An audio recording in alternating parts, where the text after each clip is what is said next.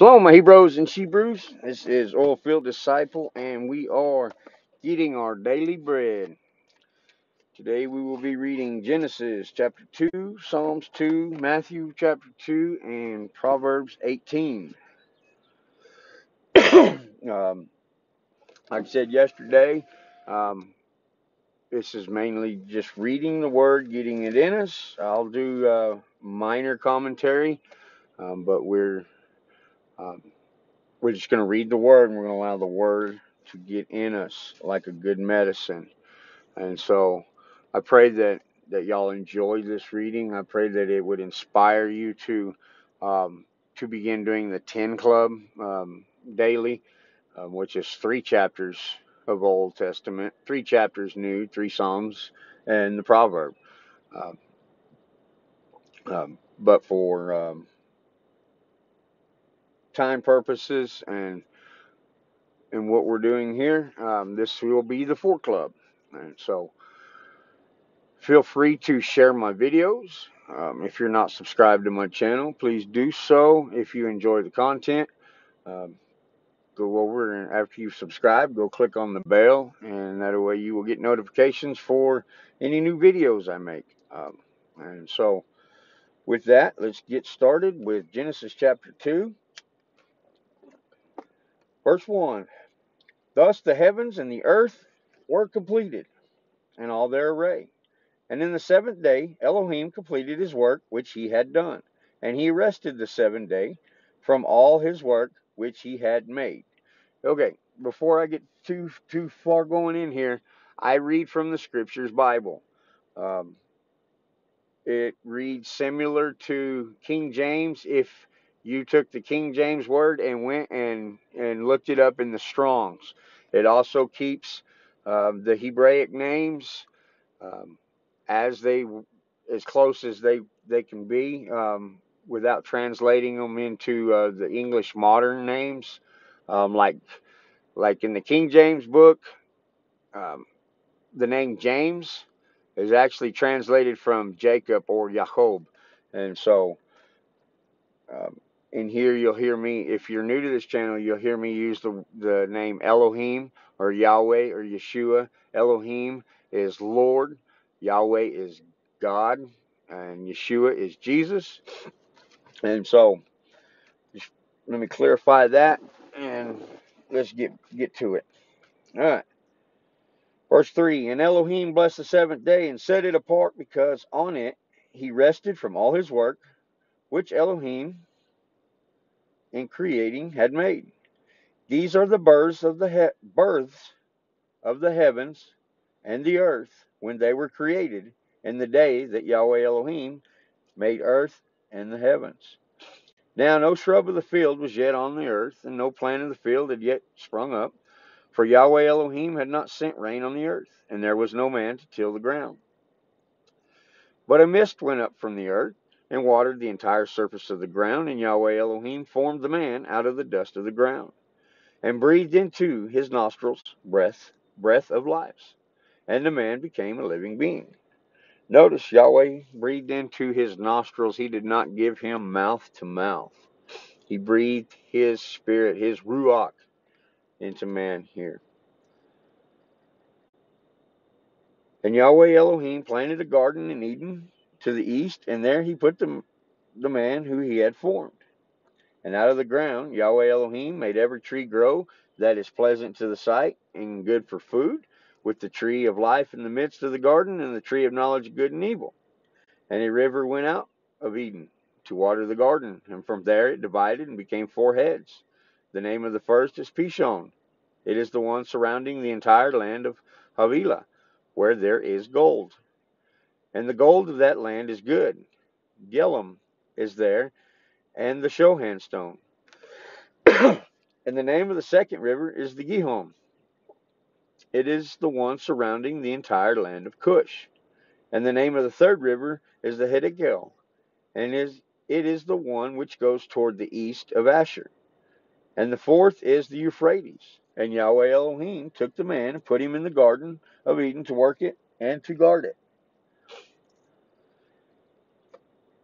Second note, man was created to work. work is not a product of man's fall, but man was created to work.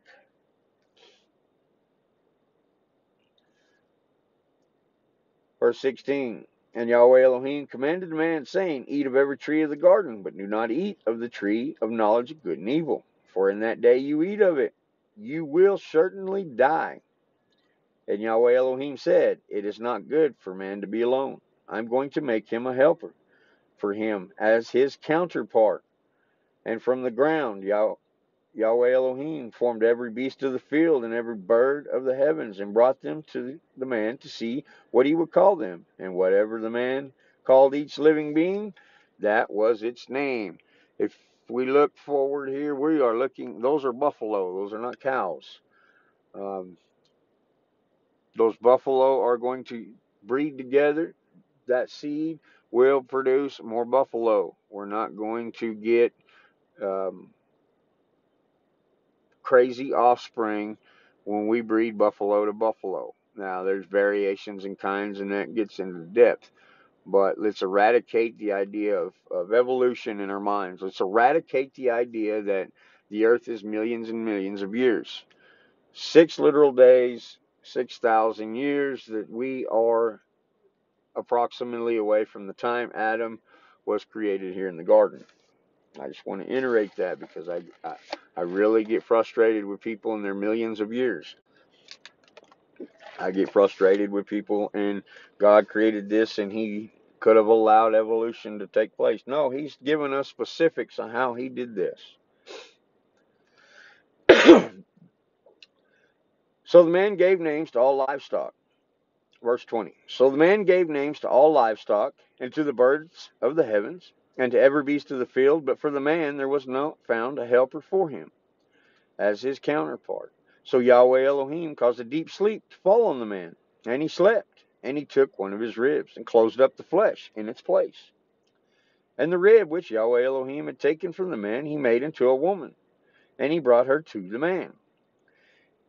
And the man said, this is now bone of my bone, flesh of my flesh. This one is called woman, because she was taken out of man. For this cause a man shall leave his father and mother, cleave to his wife, and they shall become one flesh. And they were both naked, the man and his wife, yet they were unashamed. That was a quick chapter.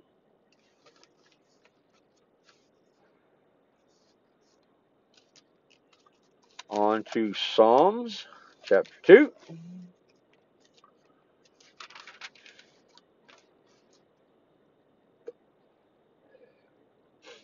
Psalms chapter 2. Tehillim in Hebrew. Why do the nations rage, and the peoples meditate emptiness? The sovereigns of the earth take their stand, and the rulers take counsel together against Yahweh and against his Messiah, and say, let us tear apart their bonds, and throw away their ropes from us. He who is sitting in the heavens laughs. Yahweh mocks at them. Then he speaks to them in his wrath, and troubles them in his rage, saying, but I have set my sovereign on Zion, my set apart mountain. I inscribed for law. Yahweh has said to me, you are my son. Today I have brought you forth. Ask of me, and I make the nations your inheritance, and the ends of the earth your possession. Break them with the rod of iron, dash them to pieces like a potter's vessel. And now be wise, O sovereigns.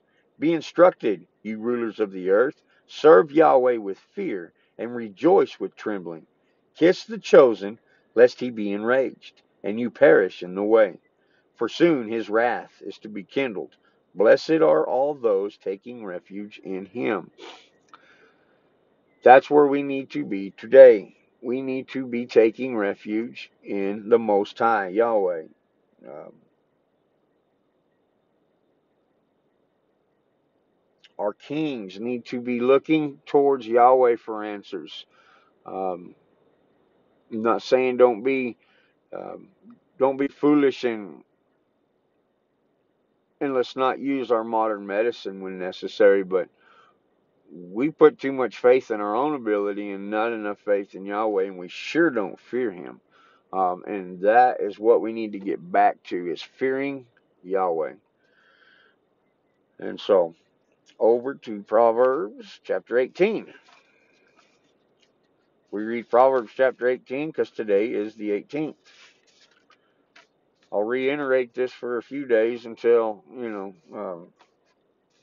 I'm sure that my steady listeners understand it, and then I'll reiterate it every few days for any new listeners that may come on. Like I said, feel free to share my videos. Um,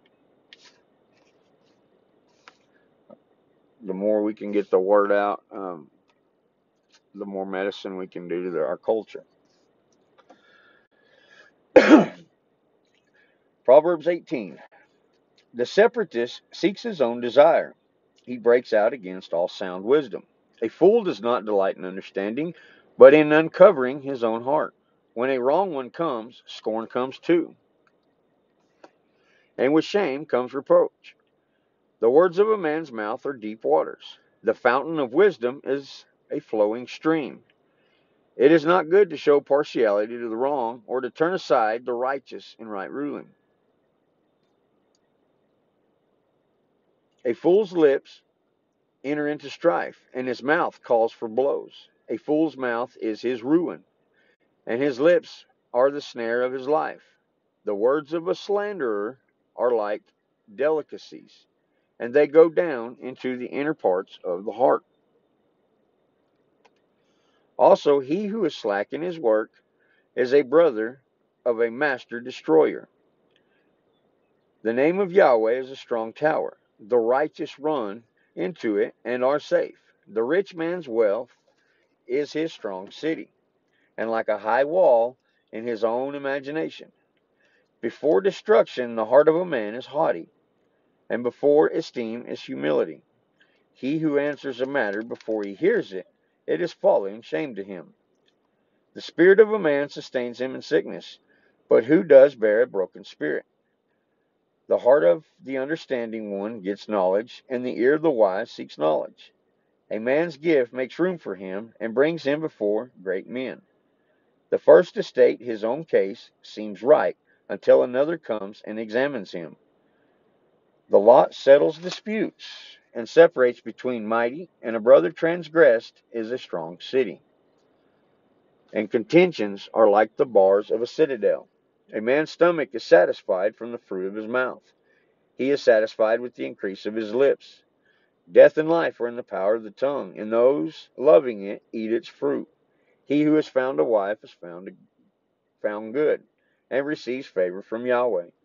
The poor speaks beseechingly, but the rich answers fiercely. A man of many friends might come to ruin, but there is a loving one who sticks closer than a brother. All right, the last part of that is really what we're dealing with today too.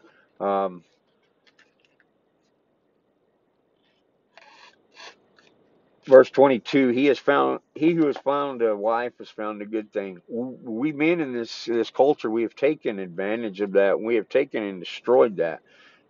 All we want to do is seek our own lust and pleasure when it comes to women. And even those who come into the marriage bond, to the covenant, and have a family, they're dropping the ball. That's why we see the culture where it's at today, because men are dropping the ball. Which is, it could be where we're at with this coronavirus. God's going to bring us back together if he has to. God's going to bring us back to him if it takes breaking us in the process. I forgot to put my phone on do not disturb, so I really hope we get through this without getting interrupted. If not, at this point, we'll just make part 2. Matthew chapter 2 ain't too long.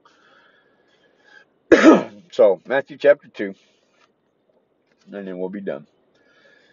And Yeshua, having been born in Bethlehem of Yehudah in the days of Herodes the sovereign, see, Magi from the east came to Jerusalem, saying, Where is he who has been born sovereign of the Yehudim?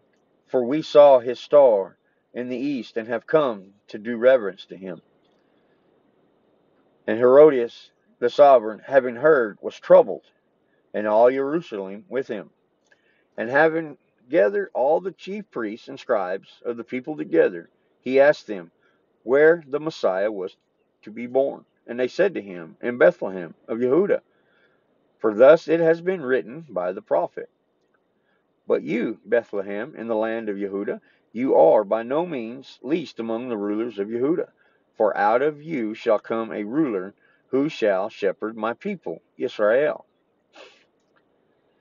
Then Herodias, having called the Magi secretly, learned exactly from them what time the star appeared. And having sent them to Bethlehem, he said, go and search diligently for the child, and when you have found him, bring word back to me, so that I too might go and do reverence to him. Yeah, okay, Herod, you liar. Verse 9, and having heard the sovereign, they went, and see, the star which they had seen in the east went before them until it came and stood over where the child was. And seeing the star, they rejoiced exceedingly great joy. And coming into the house, they saw the child with Miriam, his mother, and fell down and did reverence to him. And opening their treasures, they presented to him gifts of gold and frankincense and myrrh. And having been warned in a dream that they should not return to Herodias, they departed for their own country by another way. This is where we get that fallacy of the three wise men during this Christmas that um, that likes to be celebrated. There, nowhere does it say there's three wise men. There's just three gifts here, um, and so that is a fallacy that I could teach on another time. But just note that verse 12 again, and having been warned in a dream that they should not return to Herodias, they departed for their own country by another way. And when they had left, see, a messenger of Yahweh appeared to Joseph in a dream, saying, arise and take the child and his mother, flee to Mitzrayim, which is Egypt, and remain there until I bring you word. For Herodias is about to seek the child to destroy him.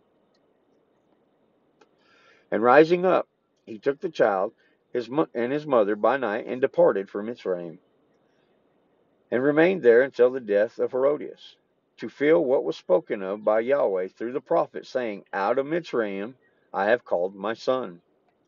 Then Herodias, having seen that he was fooled by the Magi, was greatly enraged, and he sent forth and slew all the male children in Bethlehem, and in all its borders, from 2 years old and under, according to the time which he had exactly learnt from the Magi.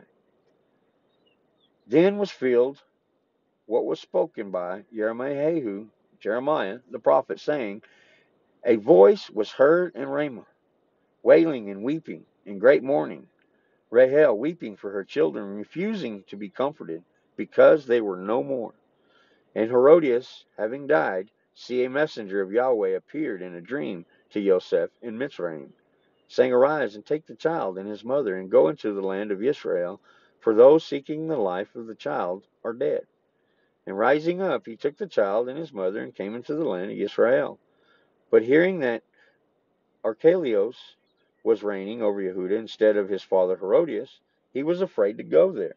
And having been warned in a dream, he departed to the parts of Galilee, and came and dwelt in the city called Nazareth, thus to fulfill what was spoken by the prophet, he shall be called a Nazarene.